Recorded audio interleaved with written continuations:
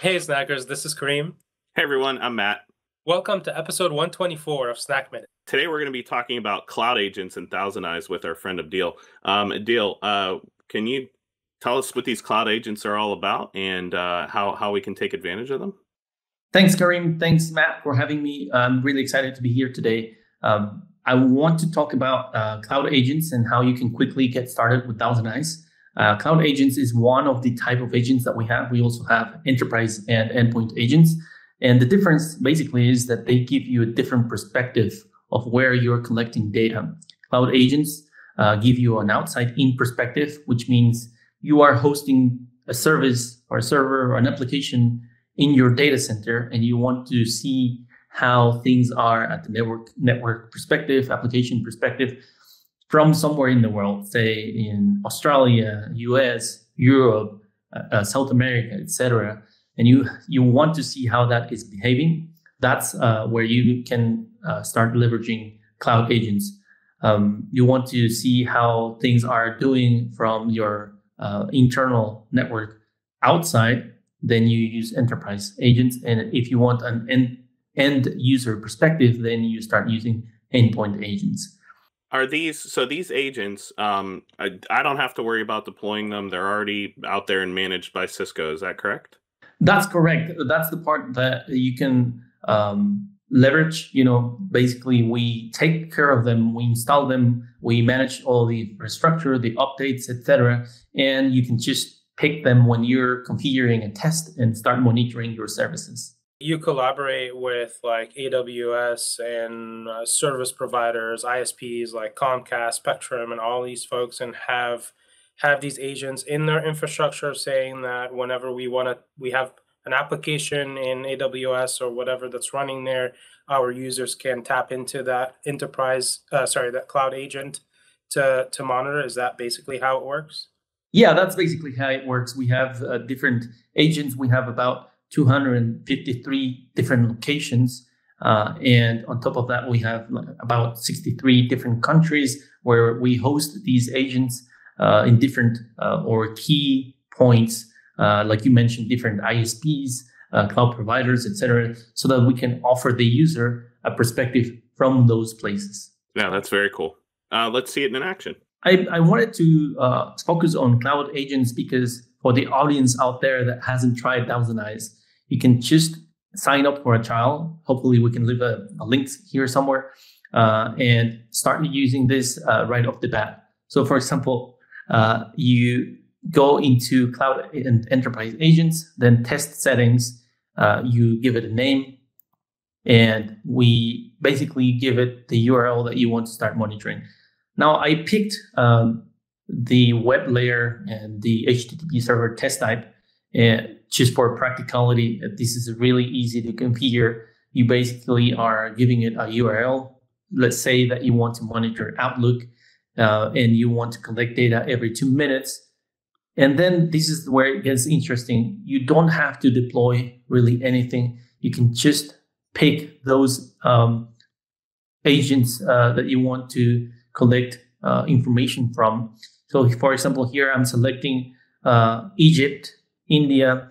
From North America, you want to start monitoring from Osborne, Virginia. Whatever you want to pick from our cloud agents, you can choose here and just hit on create a new test. And that's it. We're set up. You're going to start collecting data from these different sides of the world in key locations and get network metrics, get the HTTP server metrics right there. And it's that easy. Yeah, it's that easy. And Wow. that's why I really wanted to show you an example with cloud agents. With enterprise agents, we do have several platforms that we support. And I actually want to mention this as well. In ThousandEyes, we have unique points where we are able to collect data, like we are able to collect data from different catalysts and ISR routers, etc. And those are very, very unique positions where you want to start monitoring the network from. Now, let me take you to something else that I want to show you today, which is how you can use ThousandEyes for troubleshooting a real problem or a network problem. And that is by using path visualization. First, here, let me guide your attention to the left-hand side where it says views. This is the different layers that you can collect data for. And this is really collecting the information for the test that we could just configure a few minutes ago, which is an HTTP server test. And when you start collecting data for that HTTP server test, you are not only going to collect metrics that are relevant for the application layer, but also the underlying network. So take this graph, for example. This is an outage that was captured for the Nordstrom.com website. And you can see here, when you're a network administrator, one of the most common questions is, whose fault is this? Is this the application? Is this the server? Or is this the network that's causing the problem? Well, here you can quickly answer that question by looking at the layered views. You have all of these metrics available. You see these that the availability is green. So that probably means that the application is responding correctly and it's up and running. The response time doesn't look to be affected as well. But if we go to the network view, you'll have these two views, which is the network metrics, loss, latency, jitter, etc. And you can see that before the outage started, loss wasn't a thing there until a specific time where it started spiking up. And over here in the path visualization view, you get all of the path and all of the nodes that are in the way between the agent and the servant that you are monitoring. And you'll see that these red circles are giving you the location where the problems are. This one is a cloud agent as well. And it's telling you that we have 100% packet loss end to end. And now, farther down the line, there's a specific node that is missing these packets, that is not forwarding them down to the destination. Now, you have a historical view here where you can go, through the test rounds that were collected by the agent and see how different cities where the cloud agents are. This could be as well your enterprise or enterprise agents that are collecting data as well.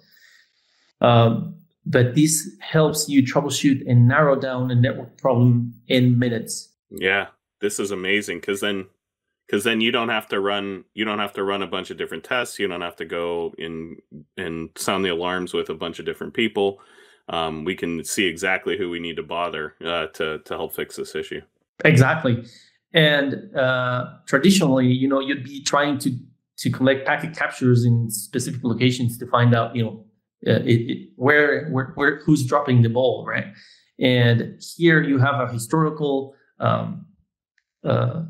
analysis where you can basically go to and reference where was the problem, because many times, I'm not sure if you run into that, but many times you're trying to troubleshoot something and then the issue goes away and you didn't collect any packet captures, you don't have any evidence, and you don't know what, and then you tell the customer or whoever you're troubleshooting the issue with, you have to wait until this happens again. But then you don't have control over when that's going to happen. So this is one of the things that I really love the most about ThousandEyes, which is the path visualization. You get a visual, you get a historical that you can reference. So if you were a tech engineer or a NOC engineer, you would be able to build a report saying when was the start and what was the finish of the outage, and be able to provide who or where specifically was the problem.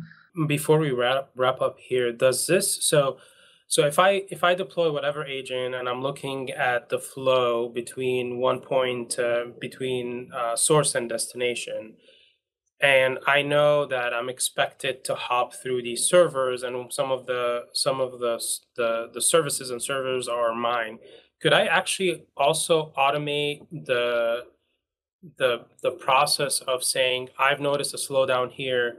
I want to open a ServiceNow ticket to wherever. If it slows down here, then I can open a service ticket for this, this IT help desk and get support right away. Is that something that we can build within ThousandEyes, or we would have to like automate that? Yes, we have out of the box integrations that you can do with specific platforms. ServiceNow is one of them, and we have the alerting part where you can set up thresholds, what makes sense for your network application server that you're monitoring, and then trigger alerts based on those, and use the integrations with these other platforms to create a ticket that has this information and automate that, the responsiveness of this problem. Abdiel, unfortunately, we're out of time, but it is your first time with us, and so we ask this of all of our first-time guests. What superpower would you want to have, and why? It was really hard to come up with one. I'm not really a superhero kind of guy, but if there was anything that I'd like to do, would be to be able to breathe underwater. Sounds good to me. Just because the sea. Yeah. So be a fish. Aquaman. He wants to be Aquaman. He wants to be Aquaman. Yes. Abdiel, thank you so much for your time, Snackers. Hopefully you enjoyed this other episode of Snack Minute. Check out our ThousandEyes learning path on CiscoU. We have everything that Abdiel here talked to you about, as well as deep dive into ThousandEyes and more into CiscoU. And we'll see you on our next episode. Yeah, thanks, guys.